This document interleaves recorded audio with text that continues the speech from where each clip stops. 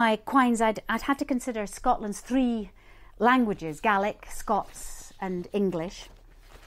And writing this book, I had to take this on board. Religion has influenced Gaelic and Scots and English. Mary Slessor, for example, was born in Aberdeen, but brought up in Dundee, another Dundonian, and lived most of her adult life in Nigeria. She was fluent in the Efik language and spoke with a strong Scots accent, in fact, often in Scots, and as did another missionary, Jane Haining from Dumfriesshire, who was also a linguist. I was born and raised in the Scottish borders and grew up hearing Scots spoken in my home village at school, and I love the language. I absolutely love Scots. Its range, it's so tender and so visceral. So there's about a third of the poems in the book are in Scots. Somebody said to me at one point when I was writing the book, how many poems are you going to have in Scots? You need to watch it, you know. I mean, people might not... This is Anna Buchan, a zoologist and geologist, born in Rosehearty, Aberdeenshire, 1897, and she died in Aberdeen in 1964. She was the curator of Marshall College Museum, Aberdeen, and Elgin Museum, writer of scientific articles. I read her obituary in the Press and Journal, and I thought I'd invent a voice for this person to commemorate her. And it's an invented voice of a granny. And I'm imagining her granddaughter coming home from college. It's the 1960s, and the granddaughter's feminism is awakening. And the granddaughter's come in, and she's outraged by having read this obituary. So here we are, in the granny's voice. Anna Buchan's obituary. Yon woman was something else. I mean, the headline they printed in the paper yestreen when she'd pecked her last didn't gie us a clue. My granddaughter bringed in for the college. She's aye fou of all kind of by-orner facts that leave me a hint, particular noo my mindin's tint. Apparently, says Susie, yon woman kent all about yerd and what's buried in it. Fossils like the rig bane or fit done to a bird. And all kind of gear, quaiths, ashets, bines for Langsyne. She hoped to whin of them between the railway line and Elgin Road. Mind where the old clay pits yince were worked? My brother's bits are still clarted with on. And there's naething she didn't ken about lamps. Tillies, cruises, like I used to burn ben. Yin for Reed Clay, says Susie, for the Nile. Thousands o' years syne, fair fantouche in style. In Story museums, she'd scans and leet ilka bit thing, nae matter whether tocher o pauper or king. And she kenned all thing about the mountains o ice afore beasts were born. Could look at a slice o' yerd and gie its name, date and place on our planet. She wasn't just a pretty face. And here's Susie's pint. She's beelin' our lass. This is the headline that came to pass abin her obituary. The braw woman, bless her, widow of an Elgin hairdresser. Now that's true. Every word of that poem is true. And that was the headline in her obituary.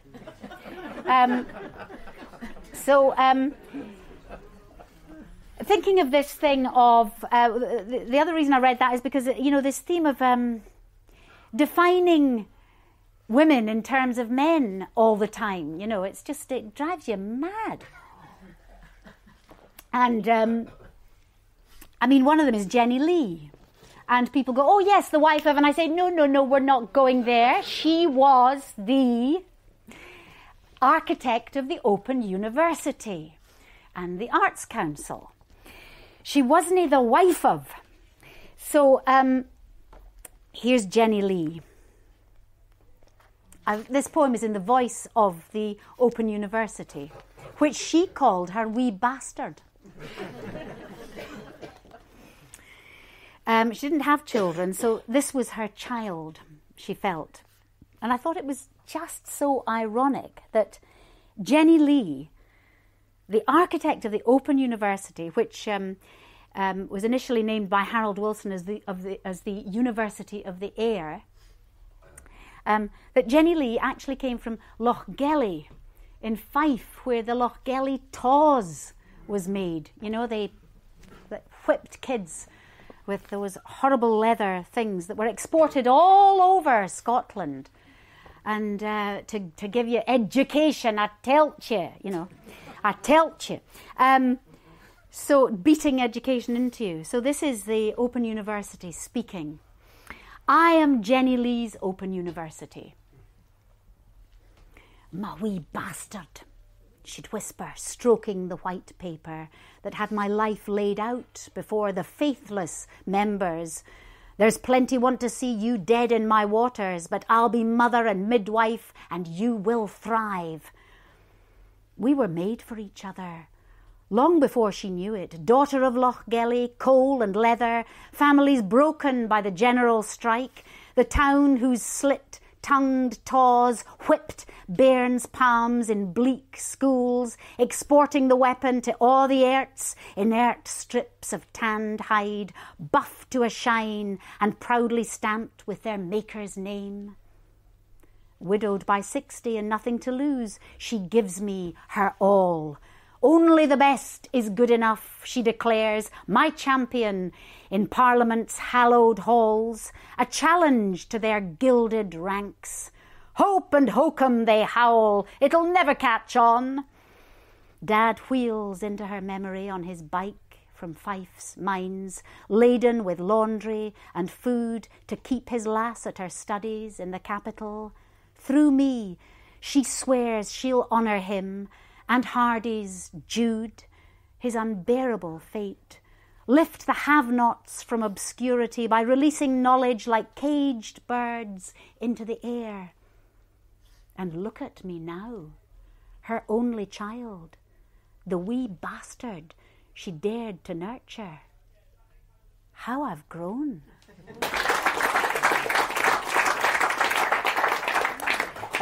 The reference to Thomas Hardy's novel Jude the Obscure, one of my very, very favourite novels, I learned was also Jenny Lee's, one of her favourite novels. She said that it was one of the most informative books for me when I was a young student, the struggle for self-education in circumstances of poverty. Where the voices in this poetry collection are Gaelic, I've attempted to suggest the language with a hint of its syntax in English and have used some Gaelic words here and there. Although I'm married to a Gael and I'm familiar with Gaelic, I don't speak it with any fluency. I can manage sort of tea and coffee and shopping and weather Gaelic, but not enough to write a poem. Margaret Fay Shaw was an absolutely wonderful woman who came from America, from Pennsylvania, and wrote an absolutely brilliant book. Well, she didn't. It wasn't written. It was one of those verbatim books. She collected the material from the people of South Uist. The folk songs and folklore of South Uist is a fantastically significant book in its field, and this generation of people, it was published in the 1950s, that she was collecting from.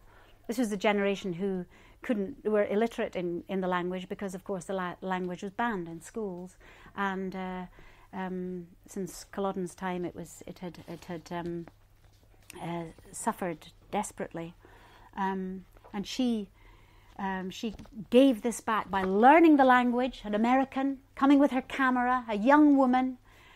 She was inspired, and she's a very, very important person. I haven't time to read all these poems and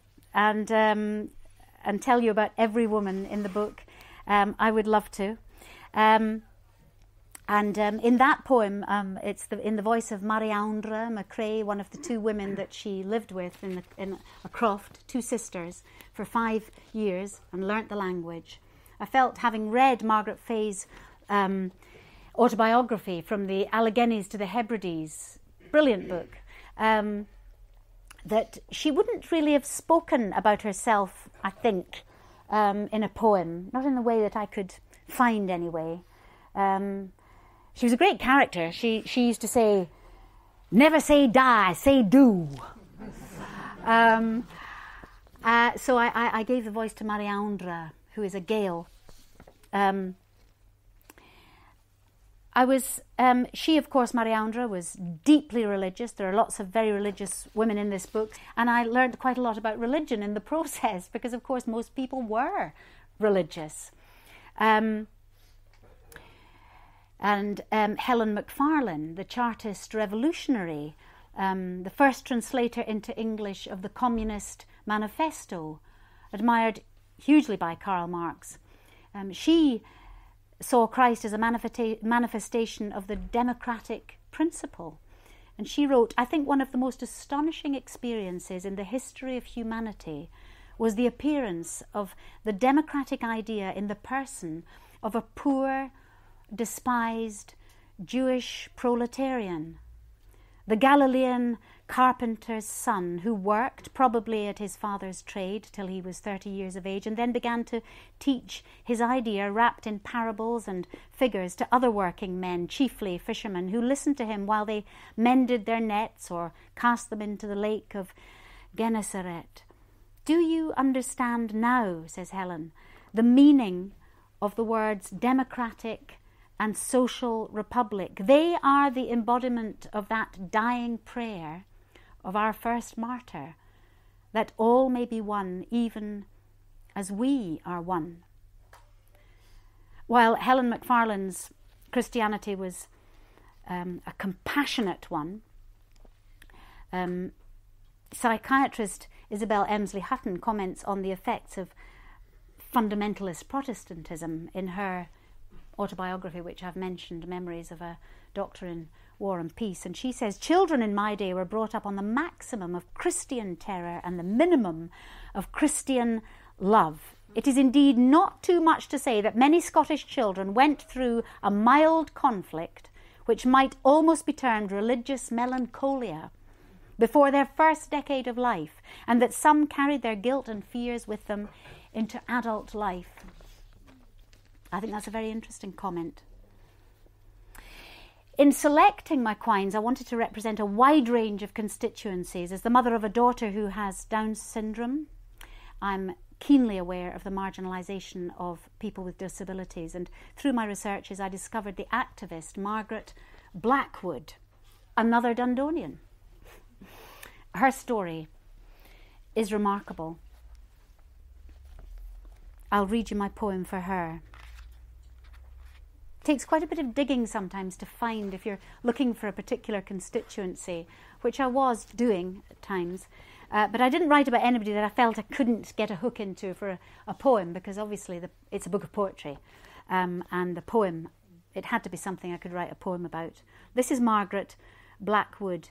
And her lobbying, she was a campaigner for disabled people's rights. Her lobbying, inspired by Megan de Boisson, resulted in the 1970 Chronically Sick and Disabled Persons Act, leading to the introduction of benefits such as mobility and attendance allowances.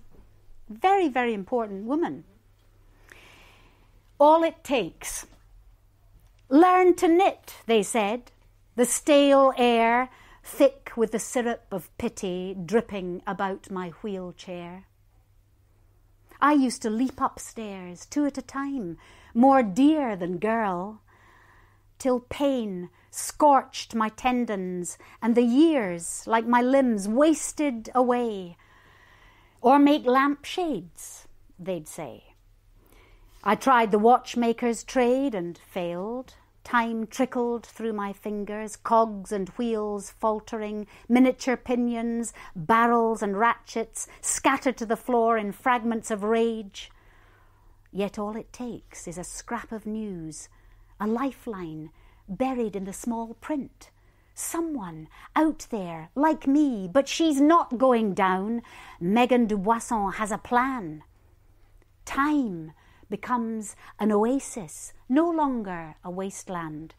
I'll not wait to die as they predict, a bedridden heap in that vamped-up poorhouse at Logie